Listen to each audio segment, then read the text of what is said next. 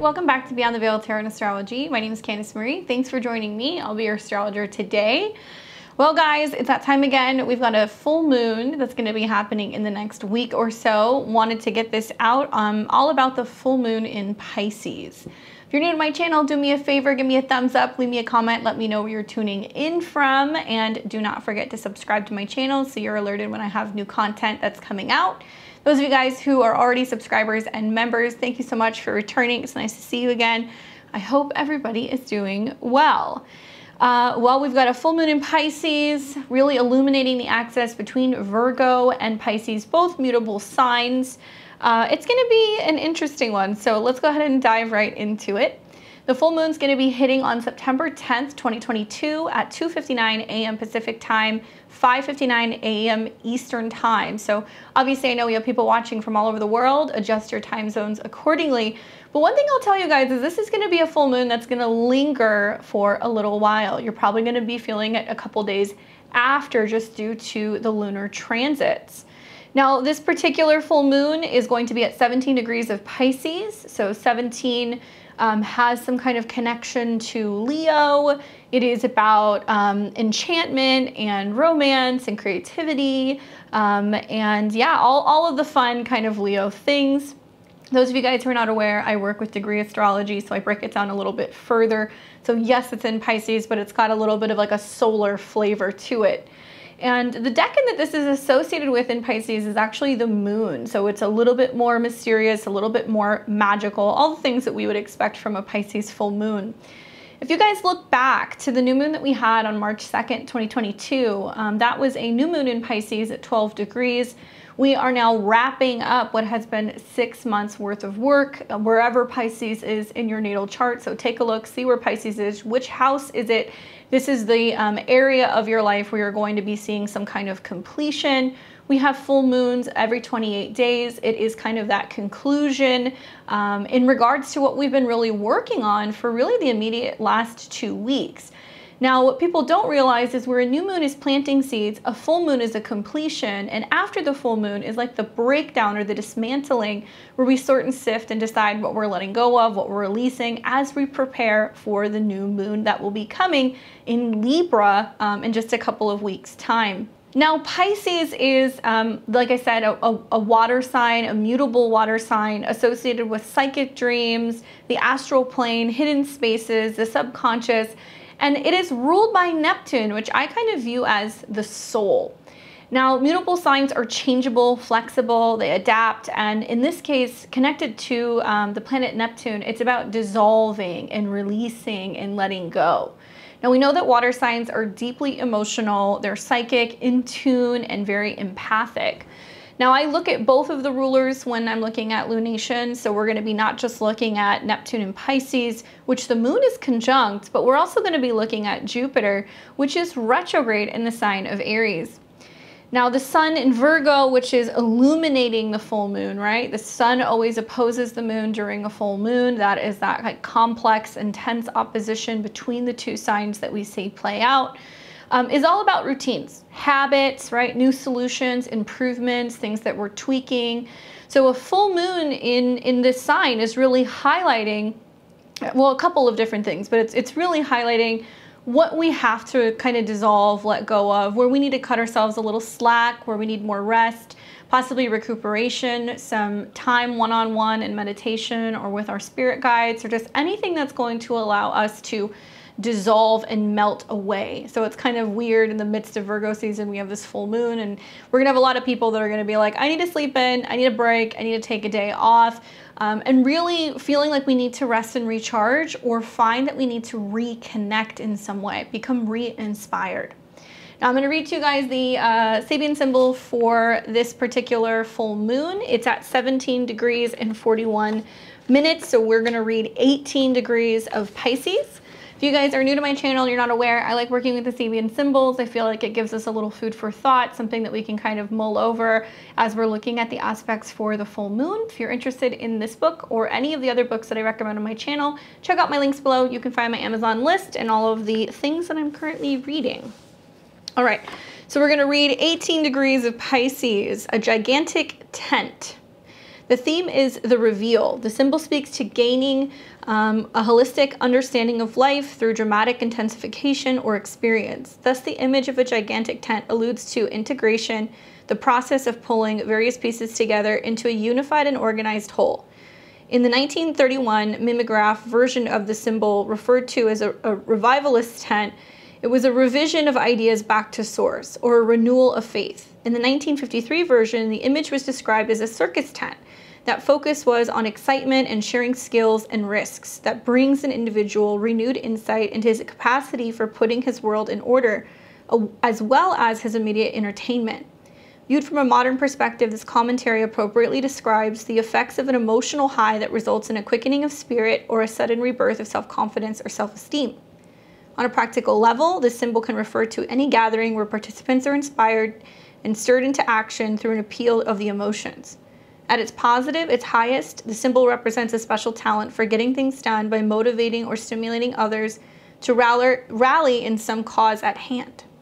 We want to watch for negative psychic manipulation, grandstanding, rebel-rousing, or instigation. The accent is on getting it all together. You could be involved in some community affair that requires you to juggle your priorities. Your greatest advantage lies in getting organized. Put first the first things, and the rest will fall into place. Grouping things will help. And just watch away for getting carried away with a false sense of importance. Avoid being too loud or monopolizing on the conversation. Give others a chance to express themselves and be willing to share the stage. I like the idea of a Pisces full moon and like the connection to like the mystery and like the wondery of like being under the circus tent, like being able to see all of the enchanting things, the acts, and like really feeling inspired and being a part of a group that's like witnessing or watching something that's just super unreal. I mean, I think, you know, Pisces can be that, right? Pisces can be anything that is enchanted or isn't entirely too clear, and it's mystical and like magical in some way. So some of the themes that I actually just noted for this full moon, it's funny, I was meditating on this and I was like, practical magic. And then I started thinking about the movie, you know, I'm sure every witchy woman knows exactly what I'm talking about when I say midnight margaritas. Hopefully you guys are having a few in the midst of this very Neptunian moon. But practical magic in a sense of where Virgo shows up and it serves, right? It creates that system, that you know, layer of to-do list things that we have to get done. It puts everything into order to make the show possible. It's all the behind the scenes things that are kind of going on so we can actually watch the film, right? Everything in the background. So all the busy work, all of that stuff. But when I say practical magic, I think it's working with the energy of all of the placements that we have in Virgo. There's a very strong mercurial energy. I'll get to that in a second with some of the mutable placements. And where we can make magic happen in our everyday lives in a very practical way. And this can be in our routines, right? Finding inspiration in our daily routines and finding new innovative ways to bring a little bit of like magic fairy dust into our everyday life, even if we're doing practical stuff like folding laundry, cleaning the house, you know, walking the dog, whatever. It's finding ways to find the magic and all of that stuff. And also, I think another theme that comes up for me during this full moon, just because of the conjunctions to Neptune, we're starting to see some squares to Neptune, we've got oppositions. Is everything what it seems, right? So in the midst of all the mystery and magic, are we seeing things clearly? The lens that we're looking through, right? Is it fogged? Are we looking at the world through rose-colored glasses? Are there things that we're avoiding to acknowledge or avoiding to kind of handle or take care of? And where can that actually be a positive thing? Because it can allow us to step back from stuff that we're kind of white knuckling in our life right now, so we can find more room for inspiration. Now, mutable squares or, you know, mutable aspects in astrology always talk about transitions. These are the signs that give way to the change in seasons. We're getting ready to wrap up the summertime here in the Northern Hemisphere. We're going to be heading towards the fall equinox, right? Pretty soon when the sun goes into Libra. So this is about transitions. And in the midst of those transitions, when we don't know what's next, when we don't know if something's going to work out, if we're going to get the job, if the relationship's, you know, going to be able to be mended, it's allowing us to leave room and hold space for faith and inspiration. And so that's why I really like this full moon. I think it's going to give us the opportunity to do that. And naturally with a full moon lunation, we see a natural completion. but especially in the sign of Pisces, because Pisces is traditionally associated with the 12th house, where everything kind of comes out in the cosmic washing machine, right? This is where we see natural endings and things that go on kind of in back rooms and stuff that happens in our subconscious or when we're sleeping. It's the tarot reading we get. It's the insight that we have when we're with a healer, when we're working with a therapist. And Pisces and Virgo together do represent this energy of sacrifice and surrender, right? So Pisces knows a little bit about sacrifice, but I really look at Virgo as being like sacrificing the time, the energy, the work, everything that we've been putting forth, making it possible for us to get all of our stuff done so we can rest and recuperate at the end of our busy day. I see the astrology, you know, of all the 12 zodiac signs is really more 6 that have polarity. So you see really similar characteristics in the 2. And I feel like this is going to be a time during the full moon where we really need to give ourselves time to rest and recuperate. We're not overdoing it, right? We're not overworking, we're not over exercising, and we're allowing ourselves to rest and recharge. But with this theme of sacrifice and surrender, the question is what we're surrendering to may not necessarily be a person or a situation, but ideally it's like realizing what we can't change. That's what we're going to be, you know, kind of giving that up to spirit, saying, I don't know the way forward. I don't know how it's going to happen. I know that this is an issue, or I know I got to fix this, or I got to clean this up, and really holding space for your spirit team to be able to intervene to kind of help you in the process. So we can really let go of whatever we can't change, or even whatever we feel like is not perfect, right? The Virgo sun is definitely going to be highlighting that. And as we retreat, we're taking a step back and consciously using this Neptunian energy in a positive way, like dream interpretation, rest, meditation, you know, anything that we would be doing in a healing space, a temple, a spa, a church. It's a sacred space whenever we're working with 12th house energy. But also in the midst of being able to really highlight our dreams with that moon, Neptune, and Pisces, we're working with the grounded, practical, mercurial energy of Virgo that's using logic and planning and the willingness to change and make things happen to manifest our dreams and desires. There's a lot of pivoting with this full moon. I think it's just kind of expected with some of the squares between some of the mutable planets. One thing you want to watch for whenever we have some really strong Neptune energies is self-undoing, right? Bad habits, energy drains, isolating ourselves. You know, it's like not wanting to get out of bed, keeping the covers over our head, not wanting to participate, checking out, you know, drinking too much, and all of the bad habits and things that can lead to a lot of energetic and emotional or psychological imbalances. So like that's the darker side of Neptune.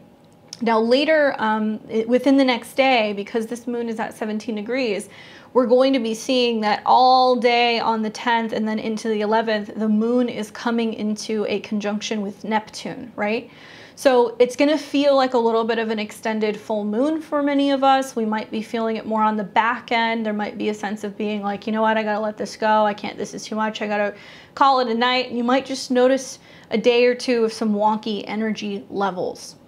So let's take a look at some of the aspects, and I think probably the main theme for me, like I said, is going to be these mutable squares. So if you guys have been watching some of the videos I've been putting out, talked a little bit about Mars through Gemini, how we would see a number of these squares. I talked about you know, the month ahead, how we're going to see planets go into Virgo, oppose Neptune and square Mars, which we're realizing things are changing, and it can be good for working with constructive criticism. It can be challenging because we see some grumpiness from Mars and Gemini in square to all these planets that are in Virgo, which is going to feel very critical, very harsh, very challenging, but it's been very detail oriented. I think I don't have any mutable planets in my chart at all. And Virgo is my 12th house. So I have a really difficult time with that energy. And I have found that the more that I'm stepping back in the midst of these transits and just letting the chips fall where they may and assessing things as we go, knowing that this is the period to have room for improvement, right? Improving our health, our diet, making changes to the way that we're feeling in our bodies. We can work with the squares. We can also work with the Mercury retrograde to come back into center and realize that we don't have to be so hard on ourselves, right? And that it is possible to change our mind, and that the world around us is changing, and that it's possible to adapt to that and not be too rigid. September is like a little slice of peace in the midst of these eclipses that are going to be coming in October and November. So I'm really pleased to kind of see a decent full moon that's going to be taking place. Now, when I say mutable T-square, I'm going to show you guys what I mean. We've got the moon here in the sign of Pisces, okay? And we know that it's conjunct because it is right within several degrees of Neptune, also in Pisces. Now, the full moon is the moon in opposition to the sun. And if you're looking at this from like a astronomy perspective, the sun is actually highlighting and bringing attention to the moon, right?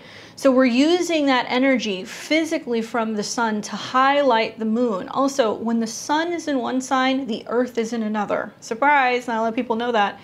So we've got the earth that's going to be also in the same sign as the moon and Neptune. So that means our experience here is otherworldly, right? There can be more magical things happening. You know, Neptune rules all of the different dimensions and ghosts and paranormal things and psychic things and the connection that we have to the ethers. So the veil is going to feel thinner during the time of this moon. Now, a T-square is when you have a planet that is both at a hard 90-degree angle. Sorry, I'm trying to do this. With two other placements. So we have the opposition of the sun and the moon, and then we have it coming into the square. So 90-degree angle here, 90-degree angle here, and then we have 180-degree opposition. So kind of like when you're driving along and you see an accident where somebody gets T-boned, right? It just wham, hits you out of nowhere. You don't see it coming. That's how a T-square works. And you want to take into consideration, you know, what is it? Is it cardinal? Is it fixed? Is it mutable?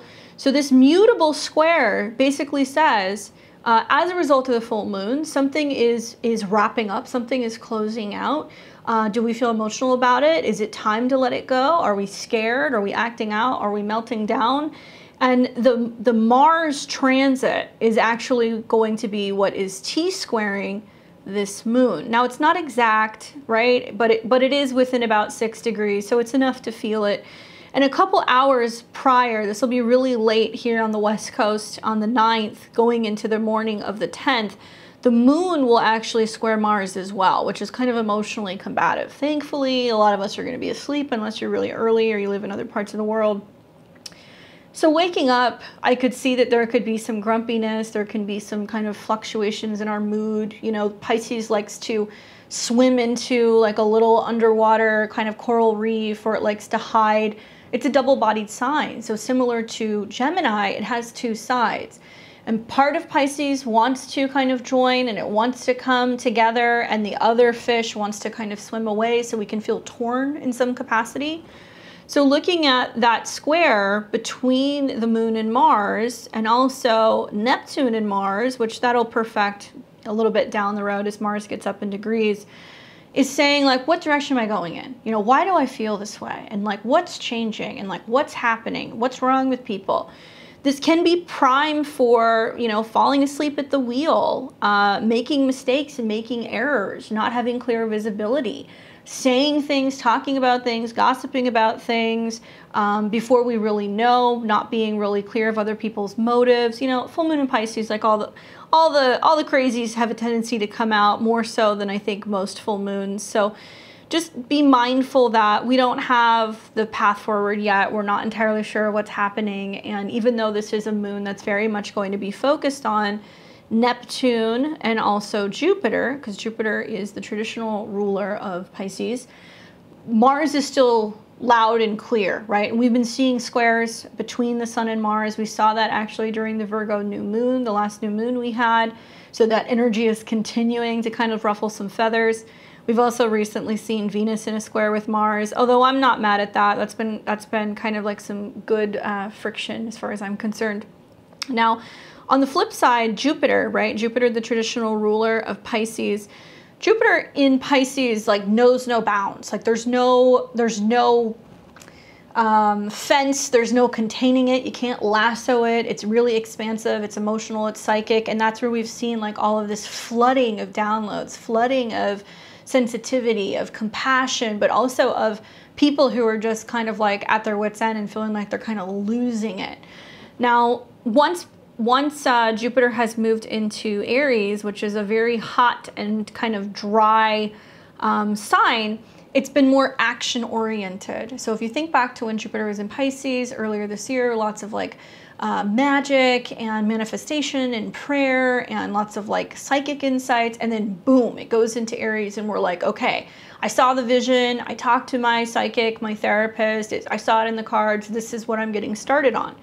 Now Jupiter will drop back down into Pisces, but that's not going to be for a couple months, so don't worry about that. Just know that now it's in an action-oriented sign, okay? So we have Pisces, which is like, let me rest and retreat, like hang out, eat some snacks, you know, binge on some Netflix. It's in an action-oriented sign, and Jupiter happens to be in opposition over here to Mercury in Libra. Now, Mercury is actually stationing. If you look at this, it looks like it's retrograde. It's stationing. But the retrograde is just getting ready to begin, so it's really strong, right? So Jupiter, which is also the ruler of the moon, can suggest that many of us will have downloads, or will have a breakthrough, or will be really focused on prayer or meditation, or really motivated for something that we feel energetically. And perhaps maybe we're really excited to share that insight with other people, because the opposition to Mercury is like, hey, I had this experience, I had this dream, I made this thing, I created this thing. What do you think? And because Mercury is stationing, very strong, I'll get into that in a second, but this can just be pops of unexpected good news. Now, it's about a 3-degree opposition, so as Mercury turns retrograde in Libra, it will actually oppose Jupiter several times, so we'll have lots of opportunities to gain insight, share with others, get feedback, have great constructive criticism. We want to use the Mercury retrograde in Libra almost as a mirror to be able to take a look at how we relate with other people, what's working, what's not working, how do we learn from that, and how do we take that experience and work on ourselves and the relationship with ourselves so we can show up better in relationship to others in general. But look for like the cosmic coincidences, somebody who's like, I had a dream about you, or I was just thinking about you. Like these things can come up during the time of this full moon. Also, we've got Jupiter that's still in a slight sextile to Mars. So there's lots of action and motivation and things like that. So those of you guys who have a lot of mutable placements, and I'll get to the specific degrees, just know that you might feel this a little bit more, particularly, you know, obviously Pisces, but also Sag. Like if you've got placements in Sagittarius, that's around, you know, 16 to 19 degrees, you're probably really going to feel this because you're going to see a grand mutable cross, because you will be the sign that makes up the difference, and you're going to see lots of change coming as a result of this full moon. As always, I'll take you guys through the 12 signs. I'll tell you what's going on. So let's move down this a little bit. Something else I have noted is that we have Mars, Venus, and the Sun. Okay, so Mars in Gemini. Gemini is traditionally ruled by Mercury. It's about communication, the messenger God. He relays messages from the heavens to all of us mortals. Nowadays, we see it as emails, text messages, phone calls, you know, stuff like that, Zoom meetings. We've also got Venus in Virgo, which is also ruled by Mercury, and we've got the Sun in Virgo, also ruled by Mercury. Now you're like, how is a planet ruled by a sign? No. What I'm saying is that all of these are kind of bringing those mercurial energies because the planets are in Mercury-related signs. So we're going to see a lot of Mercury themes coming from this full moon because there's so many squares. And also because the Sun is in Virgo, we focus on Mercury. Well, Mercury's turning retrograde and it's opposed Jupiter. So it's like wonderful time really from this moon from the next 2 weeks until we get to the new moon in Libra, and we're going to balance some stuff out better. We're going to look at things and go like, what's not working? And like, where am I being overly idealistic and not seeing something clearly? Or like, where am I eating too much? Or where am I sleeping too much? Or where am I just hiding out and not showing up, right? And on the flip side, if you've been doing too much, it's like, okay, we need to We need to ground ourselves out a little bit, and we need to allow ourselves to just unwind, rest, recuperate, find time for inspiration, and allow that to flow inward, because Pisces is a water sign. We need to be in the flow. But just know that between the mutable squares, the fact that we've got just a lot of real interesting mercurial energy, our minds are changing, our ideas are changing, our direction is changing, everything is shifting. We're realizing possibly that another path is opening up, or that there's another way of living our life without feeling like we just have to be grinding 24/7, right? Which is kind of ironic. It's the end of summer. Many people are like, okay, back to work, back to school, we got to get stuff done, which can make us feel a little bit more exhausted, a little bit more tired, and a little bit more kind of scattered, especially when we see squares to Mars in Gemini. That is the word, scattered. But really what we're experiencing is changes. So I would say roll with the change, take note of what's kind of coming up for you. Now, during the full moon, like I said, we see moon conjunct Neptune, which is very sensitive, very dreamy, but it can be very reclusive. It can need its own space. It can not be sure of its feelings. It can be a little fearful, okay? One thing you guys want to watch out for during this full moon is fear porn, my favorite word. Because Mars in Gemini is very much the media. It's talking heads, it's points, it's two different situations, or kind of a division of perspectives or narratives that are coming up. And I've just noticed time and time again, moon goes into Neptune, it comes into a square with Mars. It can kind of be like you're hearing one thing on one station, one thing on another. It's stirring things up. We know that Virgo rules health, right? It rules nurses and hospitality and anything in regards to organization, diet, gyms. So it's very likely that just through the Virgo season in general, these topics become really big around the world. But with an opposition to Moon Neptune, which really is about hospitals, right? Prisons, hidden spaces, things that are kind of swept under the rug. This may be a full moon that's going to produce some not so factual pieces of information, possibly things that, you know, were intentionally kind of hidden or dismissed, but maybe we're coming back, we're taking a look at it. Did we have the numbers right? You know, did we handle it appropriately? Do we really know what we're talking about? Trust that, you know, the planets in Virgo are trying to figure that out. Mercury going retrograde back into Virgo is definitely going to also go deep with its trines to Pluto, and we're going to uncover some stuff, but it's going to take some time. We're going to need clear into probably that Libra new moon, and even then some, to sort some of this stuff out so we can get better into balance. And I think a lot of people are concerned. They're worried about the state of the world, or whether or not it's safe out there, or if it's safe to travel, or anything in regards to health. And I would just say be careful with whose advice that you buy during this time. Now the moon is also going to be in a positive 60-degree angle. This is called a sextile, and it's sextiling the north node of the moon, so its own node, and Uranus in Taurus. Now the north node of the moon is like where we would like to go. It's strange, it's unusual. It can be new to us, something that we have yet to learn. So the North Node in Taurus is money, food, pleasure, security, stability. Now it's been rocked a little bit because Uranus has been in close proximity to the North Node the last couple of months. But when the moon is in a sextile to its own node, it's almost saying, think back to when we had all those conjunctions in Pisces. I think it was like, yeah, it was like, you know, end of March through May, Jupiter, Neptune, Venus, Mars, all those planets went through Pisces, and it was sextiling Uranus in the North Node. I remember telling people, like, this is where the dreams are made. This is where we get on our knees, we pray, we chant, we give it to, you know, the universe, we hold space, we manifest, letting Taurus know that in May, this is when we start building it, okay? So this is the imagination train, Pisces, to Realityville, and what Taurus is ultimately going to build or craft or put together physically for you. Same energy, guys. So now we've got the full moon in Pisces, sextile the North Node, which is saying, you know what, I'm finally coming to this realization of what I believe in, or what my dreams are, or where I've been going wrong, or where the blind spot has been. Let's change it, right? Sextile to Uranus. Or it can be like, you know, this is where I've totally messed up. I've mishandled things. I've been kind of spiraling. I'm my own worst enemy. And this is the physical change that I need to make. Or this is the physical things that are happening financially or with my body or with my resources as a result of not doing anything at all.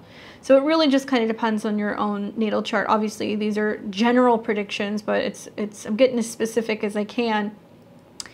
The next aspect is going to be the moon square Mars, and that's emotionally intense, changeable. You know, Mars can be the motivator that's like, get going. You know, you've slept in, like you set 3 alarms, like what are you doing? Get up, get your act together. Can be a little pushy, can be a little aggressive, but still changeable. And then we've got the moon that is going to be in opposition to Venus in Virgo right over here. And that can leave us reaching for more, wanting more, you know, wanting more love, wanting more pleasure, not being as pleased with things or wishing that we had something else. So you may even start feeling that actually, I think on the 9th, because the moon will be in those early degrees making the opposition to Venus as well. We've got moon sextile Pluto in Capricorn. So here's the moon sextile to Pluto. It's a loose sextile, but still, I mean, you know, you gotta take your support where you can get it. I see this as deep and transformative, the ability to detox, purge, release, and let go. Very magical. I love Neptune and Pluto kind of working together. Very enchanted, very witchy, great for working with like the element of water. Or even earth, to be able to ritualize something or do something prior to doing any like divination work. So if you're somebody who wants to work with tarot or crystal balls or dream interpretation, you know, this is a really powerful time to do some of that stuff, especially if you're charging things. The sun is in a square to Mars. It's about a 6-degree square. We're seeing it kind of work its way out because the square has actually been more intense this last week, but that's about taking action, making changes, making tweaks, and like something that's pushing us, right, to actually make those changes. So that energy is kind of to fade a little bit, but it's still in the midst of this full moon. So you might feel an impulsiveness, like I got to do this, I got to say this, you know, I got to fix this. But you want to keep in mind with the squares to Neptune, something's not clear. It could be messy. We could miss details. We could break something. Like it's not something that you want to rush into and make a decision. You know what I'm saying? And then we have the sun trine Uranus and the North Node in Taurus, which I'm a fan of. I feel like this is really grounding energy, especially because Virgo is so specific, so particular. It wants to break things apart, look at it, you know, check everything, clean it out, put it back together. So Virgo is the sun in Virgo is really adamant about being like, you know, what do we need to do to make this more solid? What do we need to do to produce more income, to eat better, to clean up, whatever, and perfect? And then also with the trine to Uranus, it's about making these, being very critical and being able to kind of make these decisions in judgment and how it actually leads to taking action, and these actions will lead to more innovation and more freedom. So wonderful time to be kind of working if you're trying to problem solve. However, the sun is in a slight opposition to Neptune. Now it's not exact, right? So it's about what, 7 degrees away or so. After the full moon and the days to follow, the sun will oppose Neptune, and that's definitely going to be even more unclear. So it can feel a little, you know, foggy, you know, draining, lost. One of the notes that I put on here was, you know, if you're not sure with this full moon, sleep on it. Like literally, Pisces is about the bedroom. It's about rest and recuperation. And I think with Mercury stationing, squares to Mars, oppositions to Neptune, if you're feeling pushed or rushed into something, if somebody says, don't worry about the details, just sign it, just do this, just do that, Just tell people, give me a few days. Let me look it over. I'm going to sleep on it. Let me get back to you, right? That's how you want to handle this, because we don't want to be jumping into anything, hoping for the best, because there can be some missing pieces and some things that are not entirely too clear. Venus in Virgo is still kind of in a slight square to Mars in Gemini, and that's still, you know, bringing up some passion, but also some friction. I think that it's also about communicating our desires with Mars and Gemini. And the squares to Venus in Virgo is just changing things up. It can be a little bit more critical, but it's critical in a way that's constructive criticism, because we want to see people be at their best. But you still might be feeling that, you know, when Venus and Mars are in some tension, it does kind of represent like a battle of the sexes that might be going on at the time of the full moon. We see the return of the Saturn-Uranus square from here on out, guys. You know, September, October, that square intensifies. Now, we know we had 3 of them in 2020. It's been really having us think about the structure and long-term goals of Saturn, where we're locked into something. We know that we need to do something a certain way when it comes to our goals, when it comes to society, when it comes to, you know, the planet, right? Saving the planet, but also our friendships as well. And with that harsh square between Saturn and Uranus, it's saying, you know, do we stay with what's tried and true, or do we break out of the system, Uranus and Taurus? Do we look for liberation, look for freedom? So we're going to feel that intensification that's kind of setting up. It's only going to get more intense as we get to the next month. And just notice the pressure to innovate or break new ground, you know, for future goals. Like I said, Mercury's stationing. So you're going to see the retrograde happening right around this time. It's stationing at 8 degrees. When a planet is stationing, it's getting ready to retrograde or go direct. Very strong, bringing a message, a time to reflect on relationships and assessing. I like that word.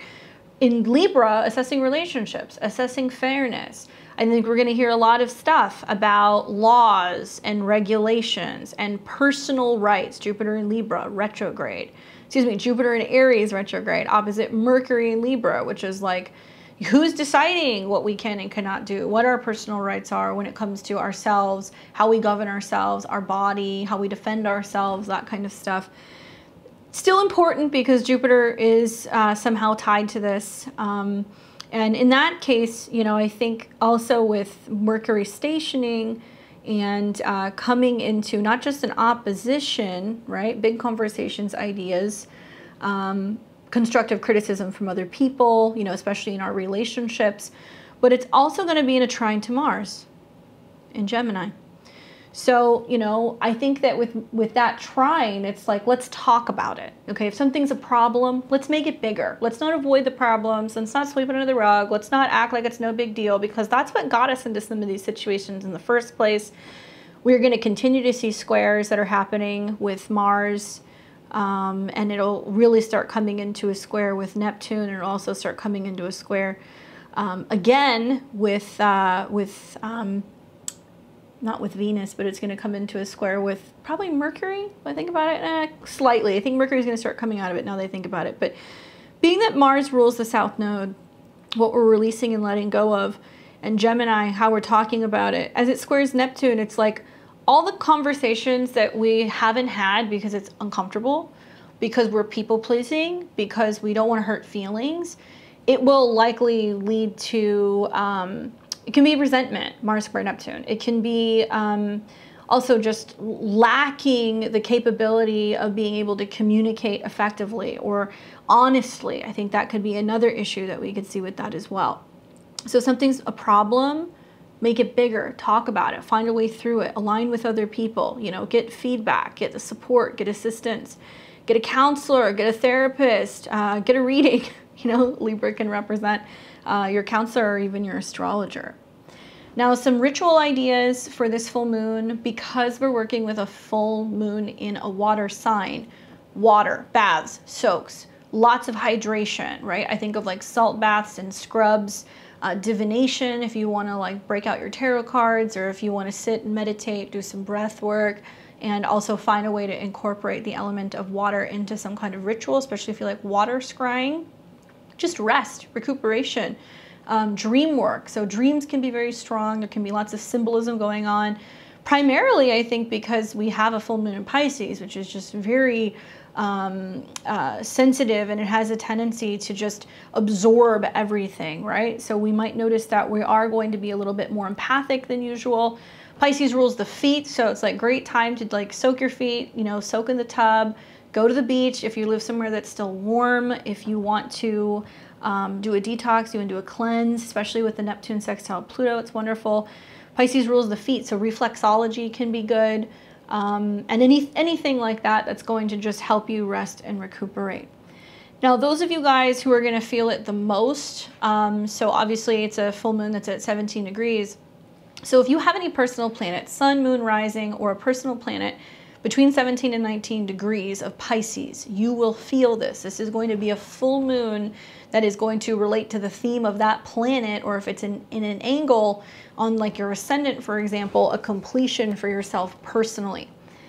For the mutable signs, okay, for the rest of you, Gemini and Sag and Virgo, if you have any placements 17 and 19 degrees, you'll be experiencing a square, especially Sag. Pay attention, because that'll be a grand fixed square, excuse me, a grand mutable square.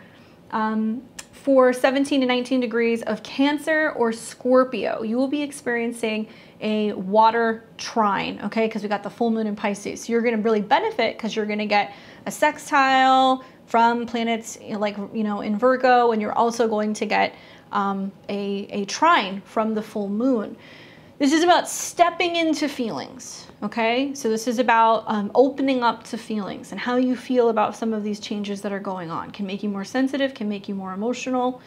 And for 17 to 19 degrees of Capricorn or Taurus, you'll experience a sextile from this full moon, which is supporting energy. It means it's funneling energy into you, but we know with sextiles, we have to take the initiative. We have to make the work happen. Quite frankly, I think that this is just much more challenging for the mutable signs, because we have so many planets in mutable signs. So you guys are really going to feel the pressure more than most. Now, I'm a Western astrologer. For my predictions, I always do whole sign. So you guys are going to want to listen to your rising sign, your sun, and then your moon. Rising is the horoscope you should be reading. It's going to tell you where these things are happening in your life, so you can pull your chart out and take a look where Pisces is. Your sun sign is going to relate to your ego, your happiness, your career, your personal overall kind of goals.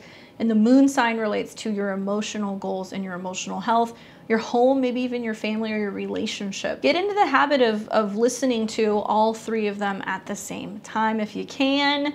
If you've got the time to listen to it, please do. All right, so we're going to start with Aries and Aries rising. I'm going to work with my Victorian romantic deck today. All right, so for Aries and Aries rising, obviously a lot of what I was saying relates to you. So you're like, yeah, I know. We have got a full moon in Pisces, and this full moon is going to be taking place in your 12th house. So this deals with things that are hidden, stuff that's being wrapped up, stuff that's more spiritual. Great time for a retreat, great time for like a meditation class. You know, if you want to get some hypnotherapy in, anything like that, it's a great time to do that. Now, this full moon is going to be in a square with Mars, which is your chart ruler. Mars in the 3rd house is speeding up the mind, communication, ideas, short distance travel, writing. Great time to like meditate and journal with the square. That's a positive way that you can use it. If you're tired and you're run down, you know, running tasks and answering phones and doing things are going to be agitating. You're not going to want to talk to people. Put your phone on Do Not Disturb. Sleep in, take a break, because I think that it's the best way for you to kind of get a hang or a handle on rebalancing either health or schedule or work things. You can be a little bit more accident prone also because of the aspects to your 6th house. So my advice would be during this full moon, take some quiet private time to just reflect, right? That's all you need to do, and just start thinking about what it is that you want to create within your life, specifically within your spiritual routine or within your home, because the moon rules your 4th house. So that way you can allow yourself to have a little bit of downtime from all this work that you're doing.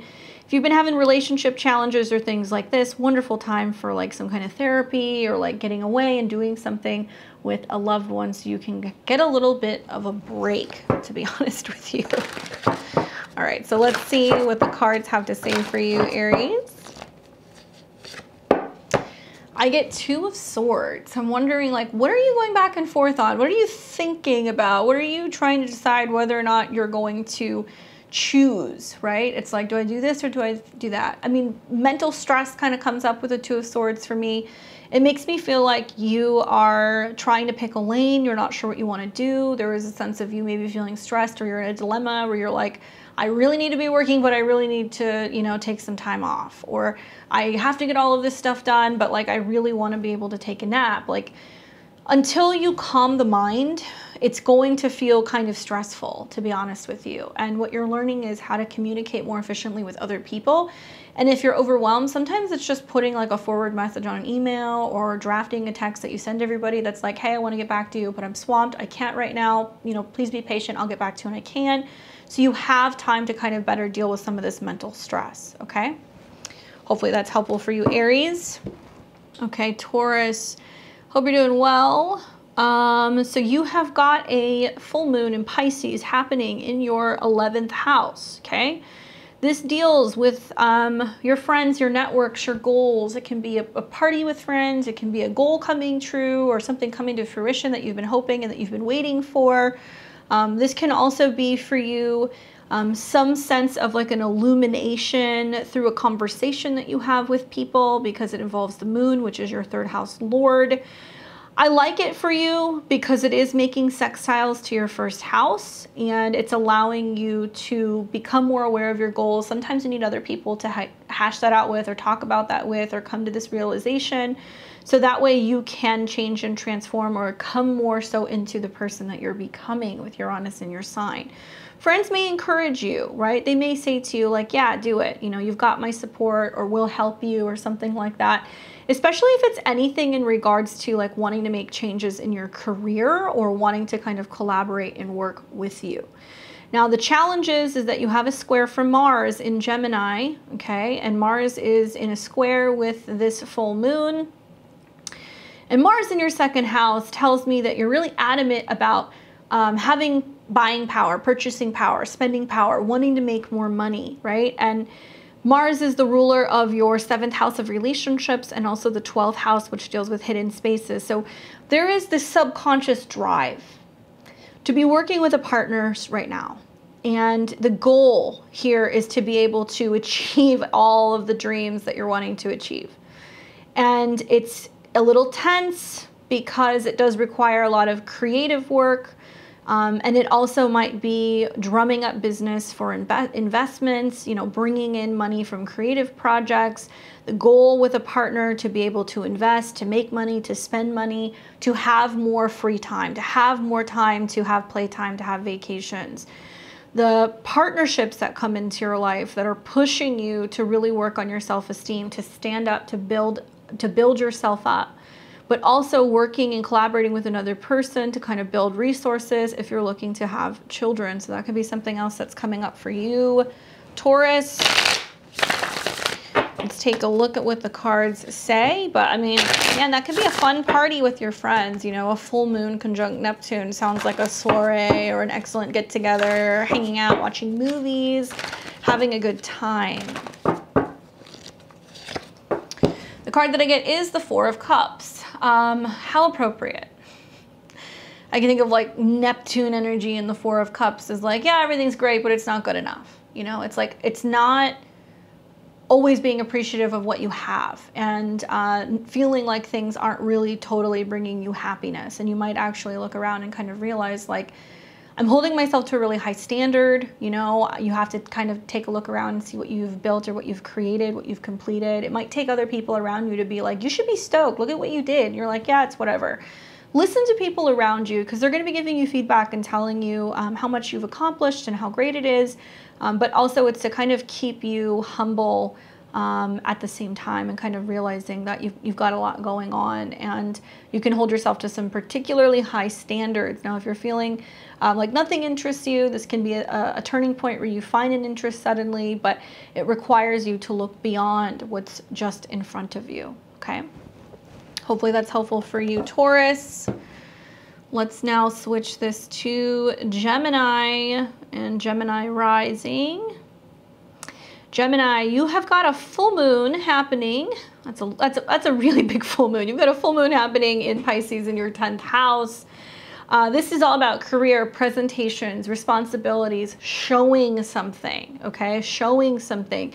This can be financial presentations, things that you've been working hard on, but this can also be responsibilities relating to home and family, financial responsibilities relating to home and family.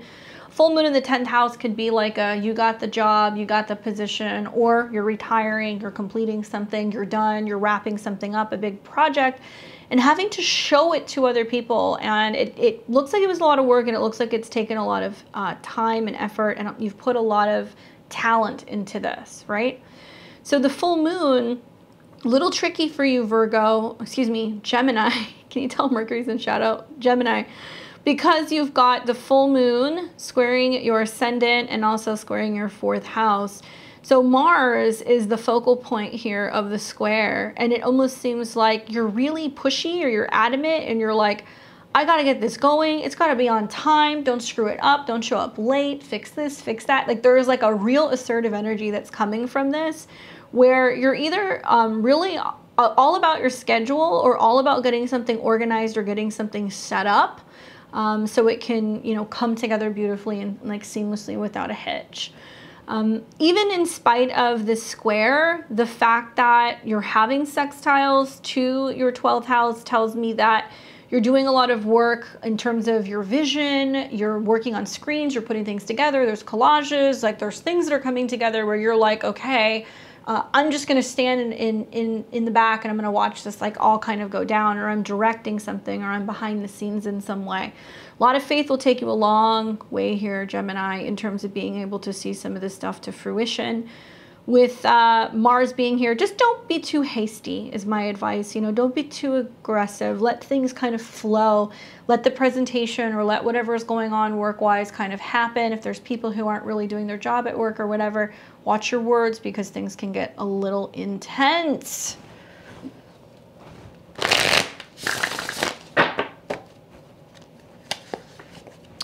The card that I get is the Page of Pentacles.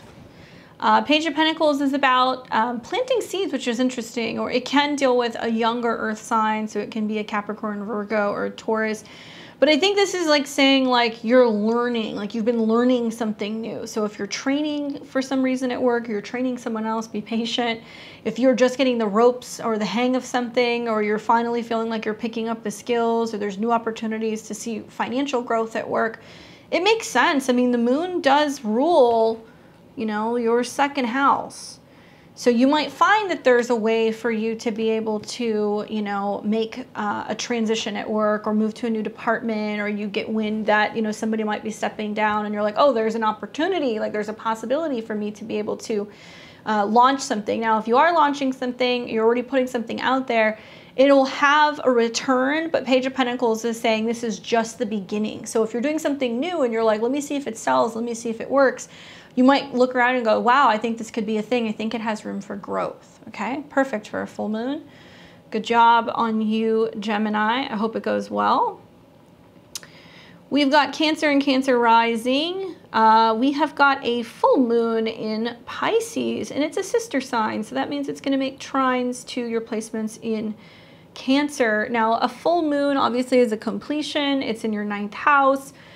Which is all about your beliefs. It can be travel, it can be education, publishing, legal situations, it can be foreign trips, but really it's about your beliefs, okay? It's about your belief system, Cancer. What are you believing in? Where do you need a little faith? Where do you need help with a guru or a mentor, right?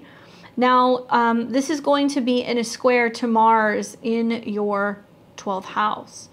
And I think a lot of this for you is where you're letting go and letting God, okay? You're not feeling like you need to control everything right now. Mars rules your natal 10th house. It also rules your 5th of creativity. I'm wondering if this is about you talking to a mentor, talking to a teacher, completing a trip, planning, you know, some kind of continuing education. Maybe you're trying to publish something, especially if you're in that field creatively, or advertising or sales. It can also tell me that there is a need for you to talk to somebody, because the moon rules your chart, to kind of help guide you so you can kind of better put together professional stuff behind the scenes. You may have to travel for work. That is possible. You might find that you're having to go a little bit further away than where you're used to working, or that you're working kind of in private or in a back room somewhere. Even in spite of some of the squares with Mars, I think the trines to your placements, and also the fact that we do see a loose water trine that's happening, including the South Node in Scorpio, can be very romantic. It can be very inspirational. It can give you lots of creative energy. So if you're a writer, or if you're somebody who is a creative or a filmmaker or a designer, it's just wonderful energy. On the other side of this, all this Virgo is also sextiling you as well. So it's allowing you to kind of really put your faith into action in your day-to-day routine, and you'll be busy and you'll be communicating with people as well. So it's looking good for anything in regards to your 9th house topics, but I think the bigger picture is how you're opening up to a new belief system, how that's inspiring you to want to do more work behind the scenes, how it's allowing you also to communicate more effectively with people and kind of strategize potential future opportunities in regards to your career. I get the Star card, which is kind of cool because this deals with Aquarius, and Mars is building into a trine there. Perhaps in the weeks to follow, as you see Mars coming into a trine with Saturn, you're going to realize that in order for something new to emerge, something else has to release, it has to let go, that you're going through a change and a transformation.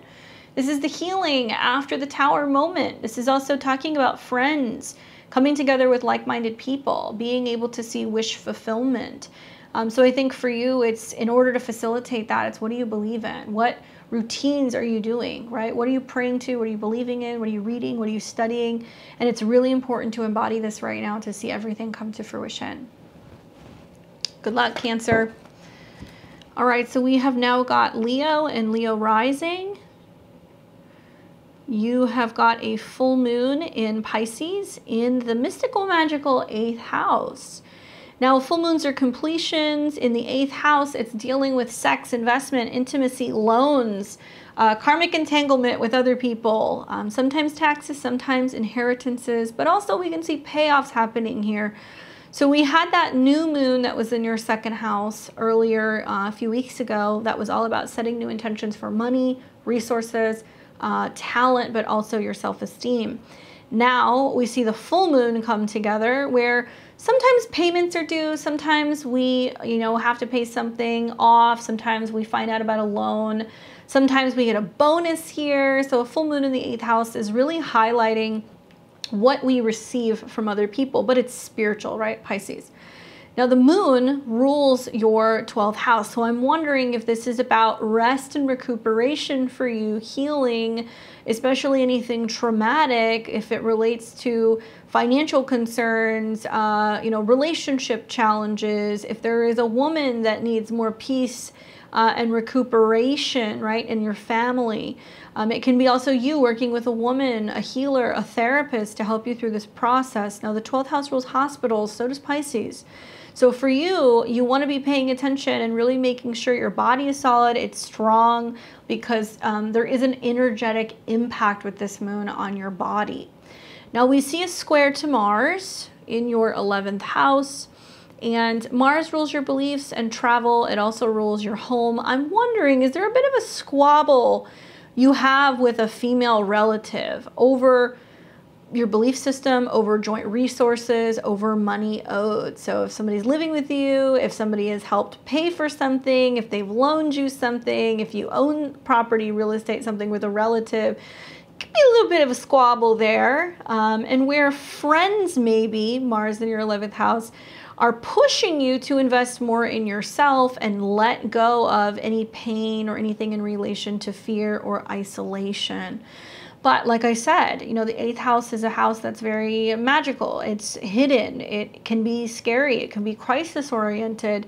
So it's important to be paying attention to your mood and what's going on with you emotionally and where others are pushing you to get out of your comfort zone and believe in yourself more. Doing so might bring you a pay raise, might bring a payoff, an inheritance, or finally standing up and asking for what it is that you deserve in terms of money or intimacy. And the card that I got for you is the Ace of Pentacles, of course. The Ace of Pentacles, you know, 2 jumped out with that, and I grabbed this one. I'm curious what card this is. The Chariot and the Ace of Pentacles. So 8th house, other people's resources, the Chariot. It can be talking about the moon, Cancer, and what's coming.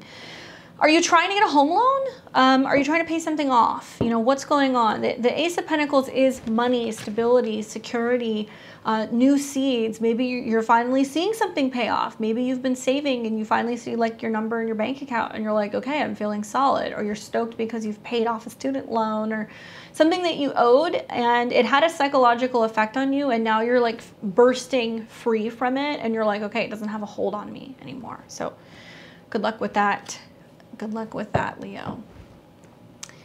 All right, so let's move to the next sign. We've got Virgo and Virgo rising. What's going on, Virgo? You got a full moon taking place in your 7th house of relationships. So others are going to be a huge factor during the time of this full moon. Now, you've been noticing that all the planets going through your sign, it's been having you think about yourself, your body, who you are, what you need.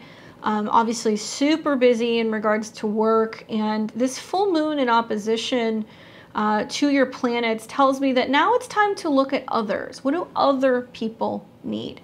Now the moon rules friendships or goals. Neptune always rules your 7th house, and this full moon is going to be in a square with Mars. Okay, now, Mars is about what's changing and transforming at work. What can you achieve? What can you get? You know, what are your motivations to achieve more, make more, all of that good stuff, especially with the sextile to Jupiter. You can be working your butt off and you can negotiate more money, better pay, better benefits. But your partners are likely to be saying to you in this full moon, where are you? You know? Where are you? Why aren't you here? Or you can be feeling like they're acting a little Looney Tunes and they're a little emotional. But equally, it can be a big shift in a relationship with the moon ruling the 5th house. It could be somebody who tells you, I'm falling in love with you. You know, I really care about you. Or, you know, I want to be with you and you make me really happy. Or let's come stronger into union with one another. Now, similar to the other mutable signs, Gemini and Sag, you know, and Pisces, you guys are going to be really feeling the square. And I would say there is a need to look at what you're willing to change and transform at work, so that way you can go deeper into relationships with other people. You may not get along with everybody during this full moon. There can be some friction in relationships or at work, and they affect each other, which in turn also puts the heat on you, and you can be a messenger for peace and for love with the Sun and Venus in your sign. You know, if you handle things with tact and diplomacy, you can be more understanding in a relationship. You can find the balance, and usually full moons in the 7th house, there is a big shift in a relationship. So I can see people go to the next step. I've also seen some people who end relationships and they wrap them up. It's in a square to Mars in your 10th, and while the 10th house rules your career, it actually rules your partner's home. So if you are partnered with someone and you're living with them, there can be some tension that day, or with roommates or with family. And if relationships are wrapping up with the square to Mars, somebody could say, you know, I'm out of here, or I'm coming over, we're going to talk about it. So look for that action as well. But for the most part, I feel like relationships, partnerships, other people, there is this opportunity to be like, oh, is this too good to be true? You know, like, is this my person? I mean, some of you guys might be just totally enchanted with another person. So watch for that. Let's make sure that it's going to stick, Virgo, okay? You got Mercury going retrograde back into your sign, so you're reworking the way that you communicate with other people. You're learning how to be more open to partnerships and more vulnerable. The card that I get is the Wheel of Fortune. This is about Jupiter. This is about expansion. You know, you've got Jupiter that's hanging out here in Aries in your 8th house. So it's also saying there is a need to open up, to be more adventurous, to be willing to let the good in, to be willing to believe in your happily ever after. It's also saying there's good changes coming, and I think the changes are across the board for you, for your career, for your relationships, but all have to change in order to better support each other. It looks like there's going to be some positive things that are going on and probably leading to more bliss in relationships. So ones that are in relationships will get stronger. Ones that are looking for somebody might find that somebody shows up that just really incentivizes them to make changes and like turn your whole life around. Okay. Hope it's as good as it looks for you, Virgo. Now we've got Libra and Libra rising. Hope you're doing well. You've got a full moon that's going to be taking place in the sign of Pisces. Now that's going to be in your 6th house, Libra. Now, interesting that it's here, you know, it's highlighting similar to Aries, the 6th and also the 12th house axis. You've got the Sun and Venus hanging out in your 12th house. So there is a lot of work going on behind the scenes, lots of organizing, focusing on mental and emotional health, spiritual health, cleanliness, with the opposition to the moon in your 6th house conjunct Neptune. So this is about routine. This is about finding a way to make your day-to-day life feel like it's in flow, like you're in a state of meditation. Equally, a full moon in your 6th house is like, cut the bad habits, okay? Like drinking, smoking, partying, oversleeping, overeating, overstressing. Being that you have Virgo in the 12th house, there can be lots of anxiety. And I think it's like showing you where you need to take practical steps forward to just rest and recuperate more. Because if your schedule, if you feel like you're drowning in it, it's going to send you into a bit of a tailspin and you are going to be doing these things. And guess what? It's going to affect your ability to get work done, and it's going to affect your ability to sleep. Here's the good news. The good news is that it is involving the ruler of your 10th house, the moon.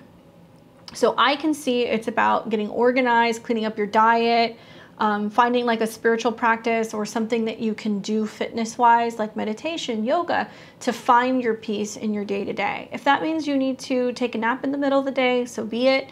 If that means that you're getting, you know, so swamped by your workplace that if you want to attempt to try to see if you can work from home for a couple days, not a bad decision with the sextile to Pluto in Capricorn in your 4th. For you, I have that this is all going to be about your health, your office space, your pets, your routines. But with the conjunction to Neptune, it tells me we want to dissolve old patterns, right? So you may be feeling more like, I know I have things I have to get done. I can't do it. I've got a long laundry list of things to do. And, you know, I'm not going to do it. I'm not going to get it done. I think where Aries rising is actually getting into action, you're taking a step back, you're resting and recuperating, and you're preparing pretty soon for your birthday.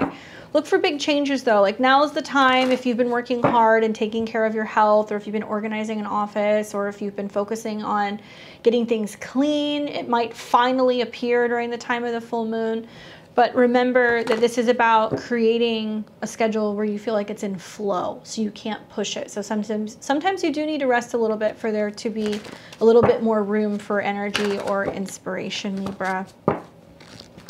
The card that I get is the Hierophant. Makes me feel like you need a professional to do this. Makes me feel like you need a trainer, you need an assistant, you need a housekeeper, like you need somebody to help you do this, because how are you going to get all that 6th house stuff done with the full moon if you're hanging out in the 12th house? So find that thing that you've been avoiding doing. Find somebody who can give you guidance, or somebody that you can hire, somebody that you can trust to gain insight to help you kind of strengthen and clean up that area of your life. Could be a trainer, could be an accountant. It just depends. Whatever you've been avoiding, you need some assistance here, and likely somebody's going to step up. They're going to help you. This is a card for Taurus as well, so a Taurus might be involved in this in some way. Good luck, Libra.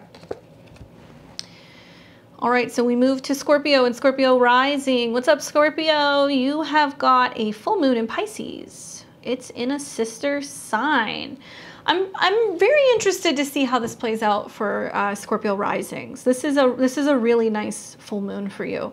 So it's in a sister sign, so you're going to see it's making 90-degree angles to your planets in Scorpio or to your ascendant. If you're a Scorpio rising, this is in your 5th house. Now, the full moon obviously is in opposition to the Sun in Virgo and Venus in Virgo, which is all about goals, friends, hanging out, doing things with other people, maybe socializing more with a romantic partner because Venus rules your 7th, having fun, being creative. But the full moon in your 5th house is all about completion of 5th house themes like pregnancy, love, romance, creative projects. So something that is being highlighted here. And this moon is both in a square to Mars, okay, which is interesting. How are you doing with those Mars squares? It tells me that, you know, something's changing and transforming. You're changing your motives, your drive, the way that you think and communicate with people. There's more action in joint resources or making money with someone else. This Mars does rub up on the full moon, so it's the focal point. So really for you, the name of the game is change and transformation, merger with another person, talking about things that are scary, talking about money, talking about investments. If you can do that, you can find that other people's goals and your goals can align. And also with the sextile between these planets in Pisces to the North Node and Uranus in your 7th house, it's like, oh my gosh, romance happens, and then it leads to innovations and breakthroughs in relationships, sextile Uranus. Obviously, full moon's in the 5th house. Scorpios, you know, this can be pregnancy, so you can see this a few days before, up to a couple weeks after. So those of you guys who have been trying to conceive, you may find out that you're pregnant. There can also be a sense of babies being born, projects being launched, especially if you're self-employed and you do anything creative or anything on stage. It can be a time where you're just overflowing with inspiration and you're just really loving what you're doing. Very romantic time, great for dates, dating, romance, things like that, and going deeper with intimacy as well with that square to Mars, Scorpio. So let's see what the cards have to say for you. 3 of Pentacles. Working together, you know, working together. Venus square Mars is like, what are you doing with another person, right? So find a way to have a creative project with another person. I think to diffuse some of the Venus Mars squares, because you can find yourself at odds a little bit with a partner about a topic in your relationship. If you are single, it's about, you know, getting out there and getting out of your comfort zone, socializing. You might go out with friends, meet somebody at a bar, 5th house, that you didn't think you were going to meet. You might also meet somebody who is like a teacher, an educator. They're culturally different. Maybe you're traveling. That can be something else that you can do. But 3 of Coins talks about working together as a team, perfecting something. So it's like, if something's not working, how can we come together and make it better? What are we creatively creating together? Like, what are we producing together? So great for investments, great for relationships, great for business. And to me, it seems like somehow there is a party of 3. So it can be you and 2 other people, just something that's like really coming together beautifully that can also produce or yield some kind of financial result. Good luck, Scorpio. We've got Sag and Sag rising. Hold on to your short, Sag. This is going to be a full moon for you because you are the missing piece of the puzzle in what is this mutable square. Intensity, pressure, things changing. Don't have a meltdown. That's the only thing that I can really tell you, okay? Know that when you have these squares, several different areas of your life changes. So let's break this down for you, Sag. You've got a full moon happening in Pisces in your 4th house. It is involving the moon, obviously, which is the ruler of the 8th. If you have recently moved and you have been feeling like it's taken you time to kind of get your house set up, it might finally happen. If you're looking to sell a home, move home, if you're looking to complete a home project, there can be themes going on relating to female relatives or the mother in some way. Home loans, stuff in relation to that, inheritances, death, release, these things can happen as well because it's involving your 8th house lord. And we're seeing water trines in water houses. So that's a release. So it's quite emotional for you. Now it's highlighting the aspect of all this work you're doing out in the world, in your career, versus how you really feel privately in your home zone and what you'd really like to be doing, hanging out in your kitchen, cooking, watching movies, being with your family, and you might feel a little stressed. The stress is coming from the fact that it's squaring Mars in your 7th house. So you've got a partner, you've got clients, you've got a business partnership, somebody who's like, keep going, don't stop, forward motion, eyes on the prize. Mars and Gemini in your 7th house is just like, keep going. And you're feeling the pressure because there's either clients or other people who are really pushing you to like show up and complete something. And maybe you do need a little bit more rest and recuperation. Like maybe this is a time where if there is a family crisis or a home crisis, or you're feeling under the weather and you need to kind of stay home and take a mental health day, you do it, especially because it's going to be squaring planets either in your sign or on your ascendant. So things are changing, you're changing, you're becoming a different person, your home and your family's changing, your relationships are up for a reevaluation. People are showing up in your life right now that are pushing you to get more done, to show up and to be your best self. And it's okay if you need to take a time off, or if you're feeling a little emotional or a little run down. But if you have home projects, moves, or if you're wanting to close on a deal, something like that in regards to real estate, this would be the time, okay? So let's take a look. Let's see what the cards have to say for you for this full moon. Queen of Wands, thank God.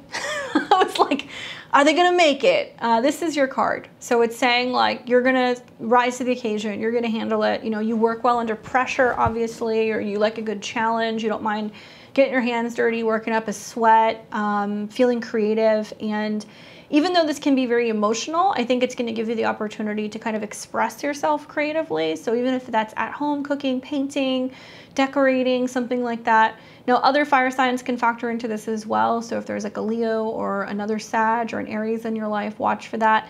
But this is about being able to express yourself in a private way. So I think instead of all the work you're doing out in the world, it's bringing it home and you're like, but what am I creating here?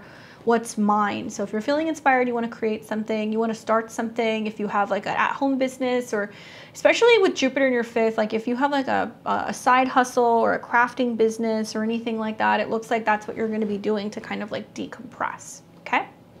Good luck. Now we have got Capricorn and Capricorn rising.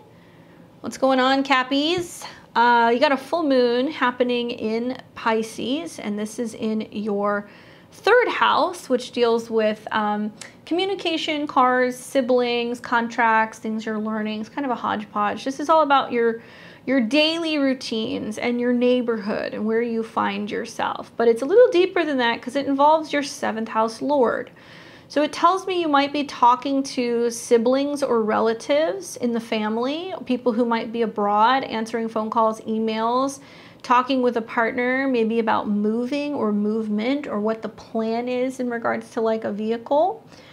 You just, yeah, I mean, it's decent energy on tap. You know, we've probably heard by now the oppositions that we have here to Virgo.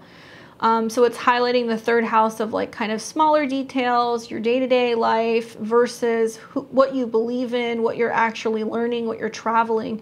It's hitting parts of your chart that deal with travel, law, legality, documents. So if you've been waiting for something to come through, if you've been waiting to hear on a visa, if you've been waiting to see if you're going to get a passport so you can book a ticket, you know, this might be the time.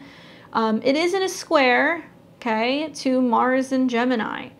And Mars rules your house of home. So I'm wondering, are you trying to book travel home? Are you trying to move? Are you, having some issues with your schedule or with organizing? Are you having conflict with your family? Are you trying to figure out how to kind of come up with a schedule your family can be around you more, or you can visit them? Do you have a relative that's dealing with a health issue, and do you get a phone call that, somebody's going through something and somehow you need to kind of jump on a plane or get involved or get an attorney involved? Listen for these things. In spite of that, you've got these planets in Virgo trining your sign, okay, and Pluto in your sign. And you've also got planets in Virgo trining the North Node Uranus. So you've got Earth trines that are setting up, which is all about you, your body, what you create, what makes you happy, and where you're going and what you believe in. I say rise to the occasion, face the challenge in making changes in your daily routine. If that means you need to tell family what you're, where you're overextending yourself so you can make time to get work done or do the work that you want to do, or travel if you want to travel, so be it. If you are learning a language, wanting to complete a program, wanting to launch a website, wanting to launch a blog, a third house full moon is a great time to do it. And I'm loving the fact that it's sextiles Pluto, so it's giving you lots of room to kind of speak powerfully and be heard. It's also sextiling placements that you have in Taurus in your 5th house, which is about being creative and authentic. So watch the details. Timing can be off a little bit in some way. And keep in mind we're Mercury retrograde shadow. So you may want to use this time to build out a blog, build out a website, you know, get everything ready, proof it. And then when Mercury has gone direct, we're getting closer to like the mid-October time, that's a time that you would want to launch something, okay? Let's see what the cards say for you. Buying cars, selling cars can happen here too, but with the square to Mars, I feel like you want to be careful. Something can be off. You can have some issues here. 5 of Wands. I mean, conflict, you know, challenges, feeling challenged by other people, especially mentally or in terms of communication. I think that's the square to Mars in the 6. You might find that like some family members can be really difficult, giving you a hard time, kind of stirring the pot a little bit. When I see 5 of Wands, it's combative energy, so it's reminding you to kind of like lay your weapons down. You can be arguing with people at work too, because the 6th house, you know, Mars transit, it does in conjunct some of the placements that you have either as a Capricorn rising or planets in Capricorn. So you might be finding that you're like, you know, squabbling with coworkers or having issues or disputes about the schedule. And you are more accident prone as well. You're one of those signs because you got placements in the 6th house in a square. Lay your weapon down, know which, you know, fights to fight and which ones to walk away from. Otherwise things can get kind of combative and you can find that there can be some harsh words that can be exchanged, and it can create some problems down the road. Okay, so try to walk away if necessary and diffuse the situation. Good luck to you, Capricorn. We've got Aquarius and Aquarius rising. Hope you're doing well. Welcome to a full moon in Pisces in your 2nd house of money and resources. So the 2nd house deals with money, self-esteem, your talent, sometimes large purchases. This is a completion since the new moon that we had in Virgo a couple weeks ago, where you were focusing on joint resources, saving, paying things off, long-term goals in terms of intimacy. Now we got a full moon here. So I want you to think about, go back to March of this year. Think about what goals you've been setting about money, what you want to receive, what you want to be able to spend, all of those things. If you've been like, I need to be on a budget, where is my money going? I don't know when money's coming in, because Neptune is there. There can be some things that are unclear. This is a completion of all the financial stuff that you've been working on growing. So you can find that there is a positive thing that kind of manifests where you know, a check comes in or a payment is made or there's a big purchase or sale, something like that can happen with a full moon in your 2nd house. It is in a square to Mars in your 5th. And I'm wondering, like, are you having to pay for something for a child or a lover? Is that happening? The oppositions to all the planets in your 8th house talk about what you owe other people. So this could be like paying somebody back. This can be paying for a kid's tuition. This can be a kid needing money or resources, and you're like, ugh, okay, I got to help them out. I got to bail them out of this. Mercury will retrograde here as well, so there seems to be some kind of negotiation. Maybe it's like a debt consolidation, loan modification, and you're trying to kind of bring in more resources so you have more buying or spending power or investment power. You could be going ham, buying some nice stuff for people, especially if you're trying to invest, if you're trying to impress a client, because Mars rules your 10th house, or you're trying to do something lavish for a date. It's okay. Just watch here, because something in regards to money and spending and lending does somehow affect the family or roommates or property or real estate. I like these trines that are taking place because it does make me feel like there's changes on the home front, which means you have to go deeper into intimacy and joint resources, but you've been strategizing and planning how to facilitate making this shift. So, you know, just be careful with how you're spending. Just because you bring a lot in, you know, or you have some payoff doesn't mean that I would go and, you know, bet it all on something, because you might be feeling a little bit more risky or daring with that as well. The other thing that I'm liking is that you have Mercury trine Mars. So maybe you're spending the money on a program, maybe you're spending the money on travel, you know, you're booking tickets or something. So that's one way that you can kind of work with this. But I think for many of you guys, I would just say be careful, because in the days to follow, you're going to see that you're going to have the moon opposed, you know, still oppose the sun. Then you're going to have the sun move through Virgo and oppose Neptune. So there can be some not so clear things going on in terms of transactions, money, what you're getting paid versus what you're paying other people. Double and triple check all of your accounts, passwords, things like that with the square to Mars. You might find out you have like a kid buying something on an iPad. I had a client the other day who he's having this square, and they were telling me that they let them use their iPad and they didn't realize they were signed into Apple. And a bunch of food just showed up at the house out of the blue. Mars in the 5th square Neptune. The kid ordered like 3 pizzas and a bunch of other stuff and didn't realize that they were on Postmates. So that's the kind of stuff that you can see happening here. All right, so let's take a look at what the cards have for you, Aquarius. I get the Knight of Swords.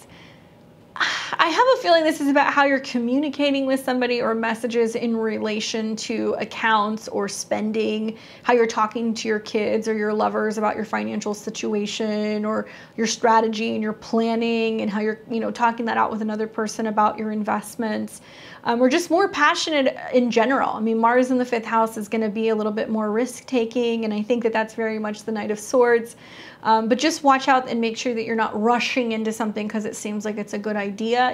Quick get-rich-quick schemes are something you want to watch for over the next week. And somebody might say, hey, invest in this. And you're like, yeah, let's do it. And then you're like, wait, where did my money go? And you realize it was a scam. Read the details, talk it all through, think it all through, and look for exciting news that's likely to be coming your way about money or resources. All right, so now we have got Pisces and Pisces rising. Saved you for last, huh? This is your full moon, Pisces. I hope you're doing well. We've got a full moon that's going to be happening in your sign. And if you're a Pisces rising, it's in your 1st house, which is all about yourself, your body, your image, your personal goals. You're wrapping up and completing what has been 6 months of personal work on yourself. Now, a full moon in the 1st house can debut a new wardrobe, a new outfit. It can also be about some major change with your body, so you can see physical changes, emotional changes. Full moon in your sign is going to have you more emotional, more empathic. Now, the moon is a sister sign, obviously relating to Cancer, and we've got a water trine happening here, and that tells me that there's something going on in relation to being full of something, full of emotions, like full of love, full of compassion, but also the fullness can be in relation to pregnancy. So pregnancy, falling in love, just feeling very romantic, feeling very sensitive, really connecting with younger people or children in some way. This moon also sextiles Pluto, so it's helping you really get aligned with your goals and your desires for the future.